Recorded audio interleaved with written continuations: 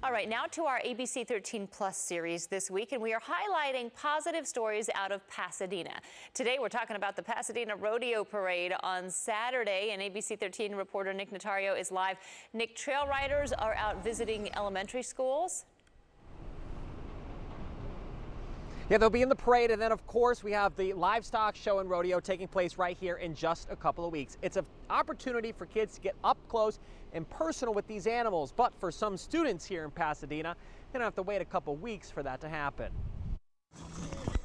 If you're driving around Pasadena, you might spot these trail riders on the road.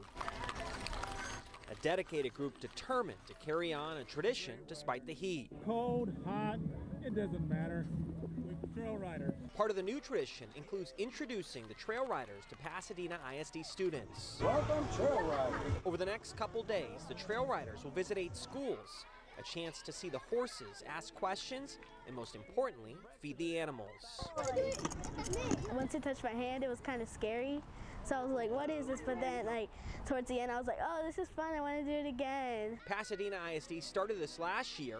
It's now an annual tradition that kids look forward to. I've never actually really seen a horse live and petting it. The reason school leaders started this was to introduce kids to Pasadena's livestock community. We're growing our FFA program, and our rodeo is so wonderful about giving back to the school district and the students that are participating in those programs, and we want the little ones to know about that. The experience only lasted about a half an hour before the group of riders took off to their next school.